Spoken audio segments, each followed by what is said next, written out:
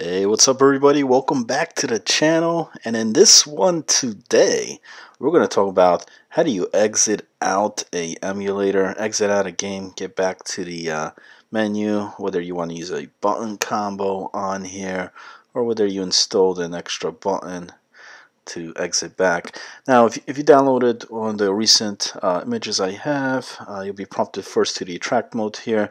Very first thing you want to do is exit out back to emulation station.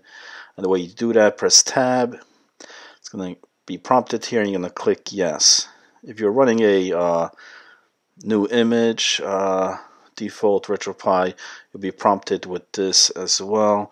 First thing you want to do is set up your keyboard. USB or wireless keyboard or keypad on here, so you have that set. Once that's done, press start and then go back to configure input, and let's input our joystick and buttons. Now, one thing to note when you're setting up your buttons and controls, you can set up your buttons any way you want, it really doesn't matter, but there's some that are automatically configured. For instance, when you set up your hotkey, when you set up your start button, whatever your start button and hotkey is, that will exit you out from any emulator. If you set up a, let's say, X button, use a button X, that along with a hotkey will bring up the RetroArch menu.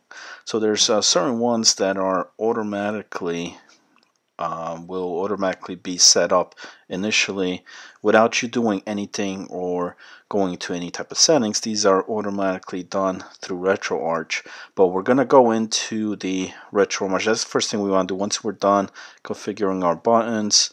Like I said, it really doesn't matter as long as you know which button is where.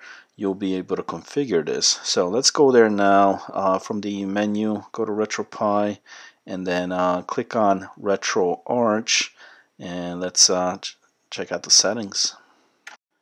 Alright, so this is the RetroArch menu. First we're going to come down to settings from the main menu. Then from settings here we're going to go down to input. Alright, and that'll take us here. We want to find hotkey binds. Scroll down to hotkey binds, and this is where we're gonna be able to make our changes. Okay, as you can see on here, the ones we're concerned about is the quit RetroArch and what your hotkey is. So you scroll down to quit RetroArch, input the button you want to use as the button to quit out RetroArch. Okay, whether you are doing a button combo or you're doing just one specific button.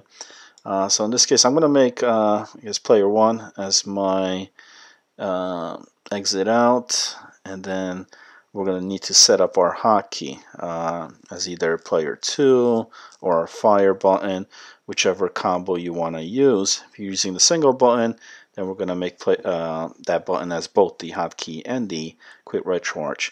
Now, as you can see here, there's some that are automatically set, like the save state here slot. So I'm going to change all those to my quit RetroArch menu, which is my player 1.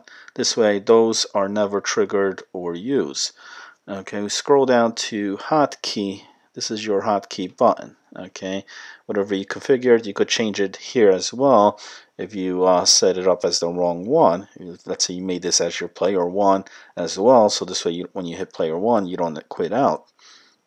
So I'll set it up as player 2, and then right here, as you can see, menu toggle. If you don't want the menu on there, you could change that as well to whatever you have as your quit RetroArch button.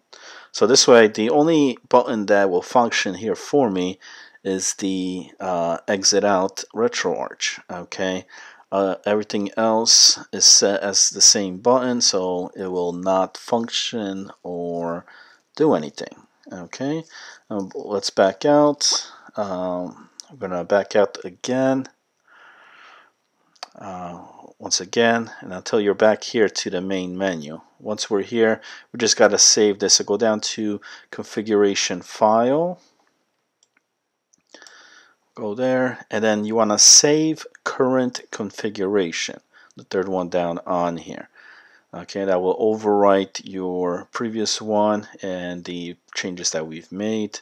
If ever you have to reset the default, it's the one above here. So, all right, that will save it. We could now quit out. Let's load up 1942 here, and then if I use my press any buttons here, it's nothing's gonna happen. No menus. Only the ones that I set, which is player 1, player 2, so I just put by themselves, they won't. If I hit the combo, we're back out. So that's how you set up your exit key through the RetroArch. Option 2 here, which I don't recommend if you don't want to use RetroArch. Now this only works on MAME games. So let's say if you have like Final Burn Alpha, this will not work for you. You have to use RetroArch, or if you're using some console games. So that's why I don't recommend it. But in the recent 8-way and 4-way image, they're all MAME games, so you could use this option. So when it asks you here for your hotkey, you're going to answer no. You skip it. On here, by holding a button, we'll skip that feature, and then when you click OK, it's going to give you this warning message that they still want you set up, but you click no on there that you do not want to use it. Okay, and the way we do this, we load up a game. I'll load up 1942 here, and then you go to you're going to press tab to bring up the main menu. Okay, from the main menu, you go to the first one, input, and then from here, we're going to scroll down to UI cancel. Okay, now you could do, you're going to hit enter on the keyboard, and then you're going to press whichever button you want to set this up. You could set this up as a button or a button combo. So if you want to do like before, player 1 and player 2 to exit out, or player 1 and then your fire button to exit out, you would press both buttons at the same time. Okay, and that's it. That's all that's done to there. You don't have to do any type of hotkeys or anything. That will configure it out. Now, whether you do it this way or the other way, where the hotkeys and you canceled everything else out, you're still able to function those options with your keyboard, your hotkey keyboard, if you have that set up with the keyboard. Third option here, what we have is right directly from the attract mode. Okay, if you're in attract mode, all you have to do is press tab. Bring up these settings here, and you're going to scroll all the way up to emulators. From emulators, you're going to select arcade, and then in the arcade menu here, as you can see, there is a exit hotkey. And just as the main one on here, you could do a button or button combo on here. What's cool about this feature, you know how sometimes you may select a game by accidentally. You don't actually have to wait for the game to load up to exit out. You could exit right from the launch menu with this feature. So that's another way here. You could set up your exit key if you do not want to use the hotkey feature or the main exit. You could just do it directly from attract mode, and this will bring you right back to the attract mode menu. Alright, let me show you how I installed the extra button to the J panel. You could use this bit. I don't like this one because if you go too far in, sometimes you can make a much bigger hole than you need to. I like this other bit here that I use. It always worked for any buttons or joysticks, never had a problem. It's the perfect size always, and it has the center there to give you that center spot, and it just works great, you know. Looking at the J panel, it's 18 by 7. So if you want the hole to be directly centered, you got to come down 3.5, and you got to come across by 9. So it's 3.5 by 9 to get that center spot. I used the hat button on here. I just like the length of it on there, and anything that has like that ring on there, it will clamp it there. So this way your button doesn't start hanging or falling off. On here, this really secures the button to that J panel, because that J panel is very skinny on there, so you really need to have it secured. Now, if you're up on the fence on this, you don't want to put any holes. I mean, we're not doing anything to the control pad itself, but let's say you're not comfortable with drilling holes, or Sometimes you may think, what if I want to bring this back to stock? You don't want to have the modded cap anymore. Well, if you go to do-it-yourself Retro Arcade website there, they actually sell these J panels. I bought one for my Donkey Kong cap. There's certain ones with speaker holes. Some of them already have the holes drilled in.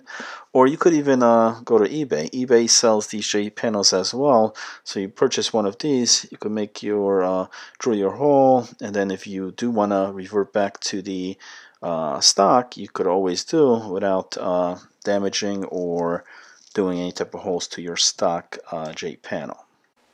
Reason why I put the extra button, I mean, I have little kids or I have kids that come over, and pressing the or just mashing the buttons here, they'll exit out. Simply putting the button below the deck here prevents all of that, and just easy, simple. And I do this to all my cabs.